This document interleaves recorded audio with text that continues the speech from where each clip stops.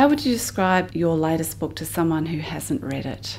I would describe my latest book as a book that combines really the three elements, which is differentiation, graphic organizers, and critical and creative thinking. It really is a way that those three pieces come together. And the book basically addresses 6 different ways to differentiate using 9 different graphic organizers. Beyond that, each one of those thinking skill graphic organizers have rating scales and rubrics.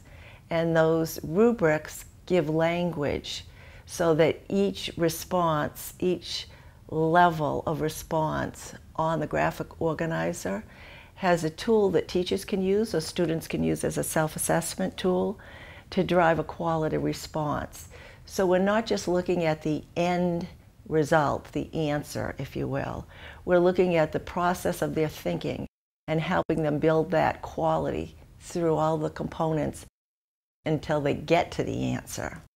So the beauty of the book is that it has the thinking skills have graphic organizer formats, procedural language, and feedback tools that are specific to it. How does this book differ from previous books that you've written? The book is different in a variety of ways. The second book I wrote was on differentiation, but it certainly didn't focus on the graphic organizers, although it talks about higher level thinking. This was a book that really brought together all of my work, and it brought it together in a different way. It wasn't that I looked at previous books and just put them all in one new book. I took the previous work and I looked at the principles of differentiation, and I said, using graphic organizers are great tools, but it doesn't get you to higher level achievement per se. I wanted to look at the principles of differentiation, why we're doing what we're doing, why are you using this graphic organizer tool, purposeful learning and teaching with intent.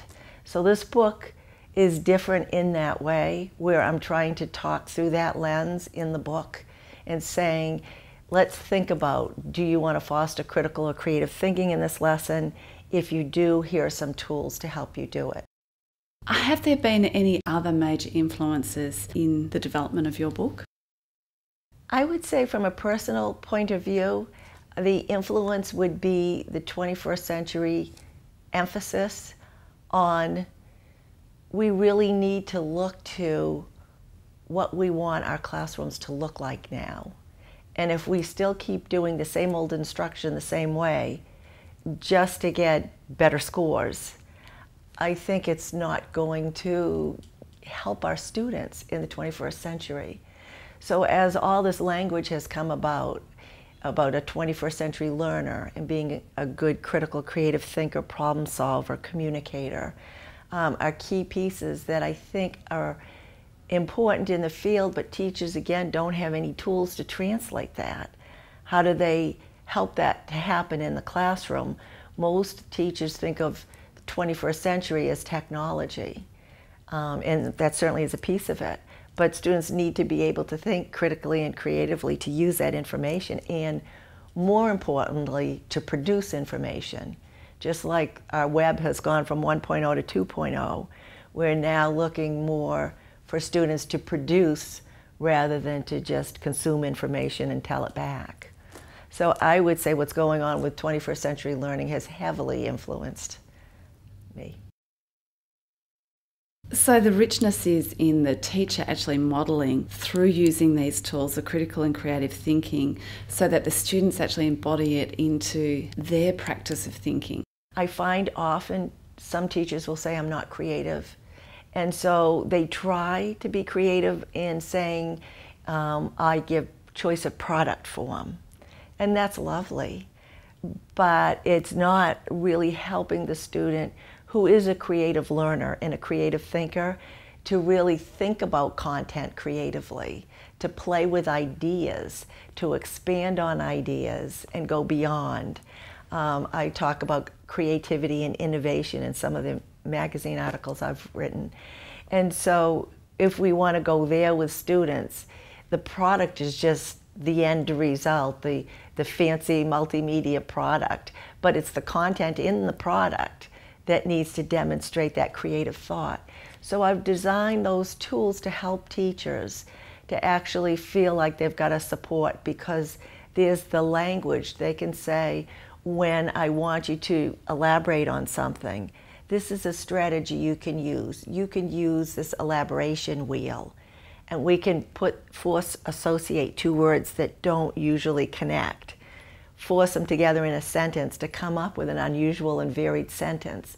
And when you look at the ideas that come out of an activity like that, they move far beyond what a direct question would elicit. And so students start to see that a strategy like that is a very helpful tool to produce creative ideas, and it doesn't seem too hard to do because they've got a structure that helps them. The other piece that I think is so valuable is that the graphic organizers all have procedures. So it's actually, the teacher has a window into the way the student is processing that information. They can actually see, oh, with decision making, they only came up with 3 ideas. And they made a good decision, but I think we need to go back and practice brainstorming, because they should have been generating many more ideas and they would have come up with a better decision.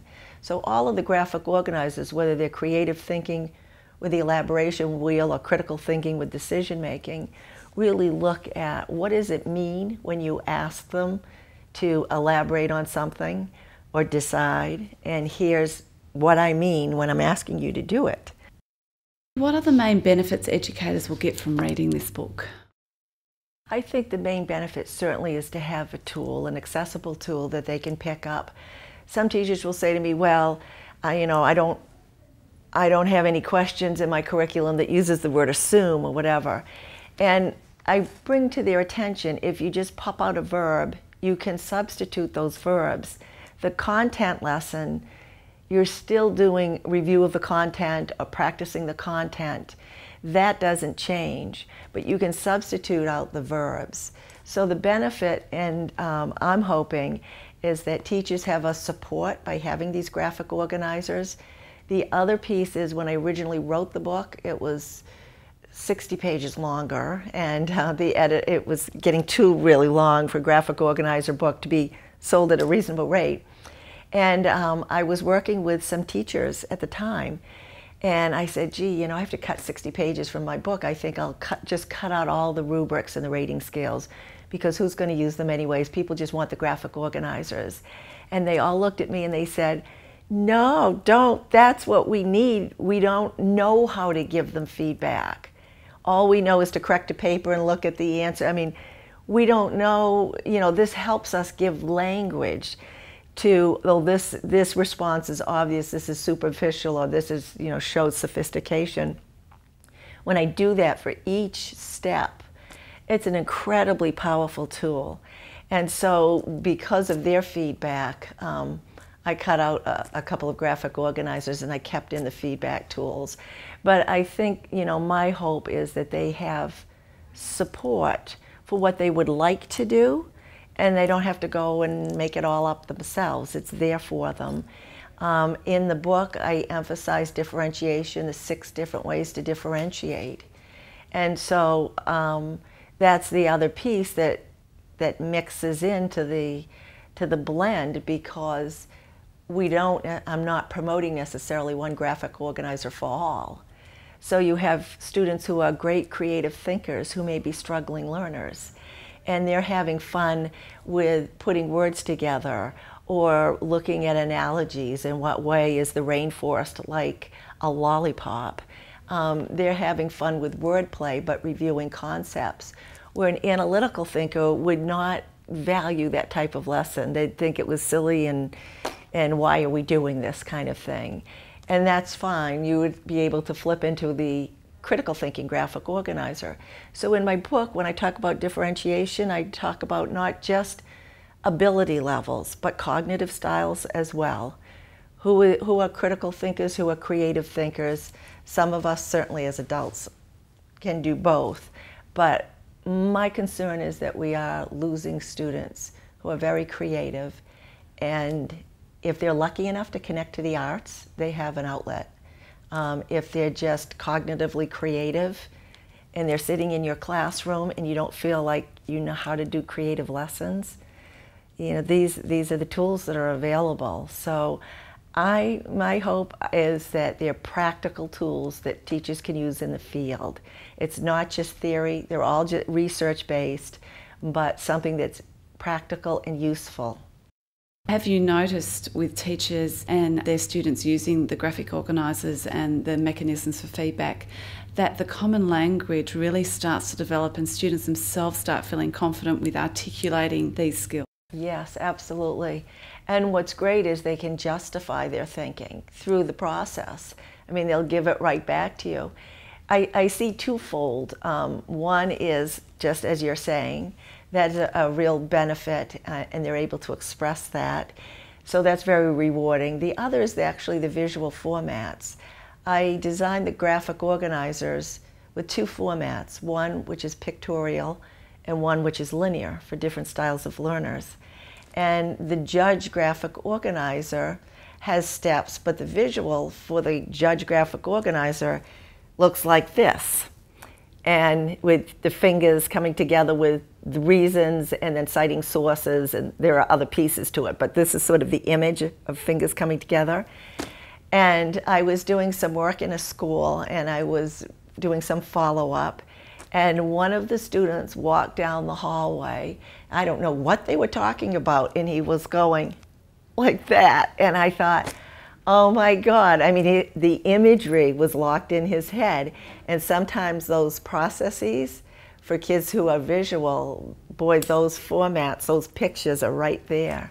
So that's another helpful memory tool that's great with the graphic organizer. Some kids will remember the procedural language, and that's fine, and other kids will just see the image of where the responses flow. So it's interesting. It's all very interesting. Patti, I'm getting the feeling through the way that you're expressing the importance of creativity and your concerns around students losing that creativity, that this is really a book that you're encouraging playfulness at a cognitive level about how you actually utilise it within the classroom, that it's important as a teacher to think critically and creatively about the use of this as a tool for themselves as well. A lot of teachers will say that to me. You know, and really these are life skills. So the fun part about this is there's in a sense a dual focus here. As teachers, we want them to know, understand, apply content information, do great on the tests, and have achievement rise up and reach struggling learners and different kinds of learners. But really they're life skills. So you're giving students tools to help them organize their thinking. And a lot of students need that, you know, irregardless of ability. And so it really helps them. I have one on prioritize. And for myself, I have trouble prioritizing in areas where I really do a lot of research because I think it's all important, you know. And so I look at my own graphic organizer and I'm thinking, this is really pretty helpful. I wish somebody had given me steps years ago. So, and students will see that as well. I mean, you hope they internalize those processes and own it and go forth for the rest of their lives with those processes because they are really life skills.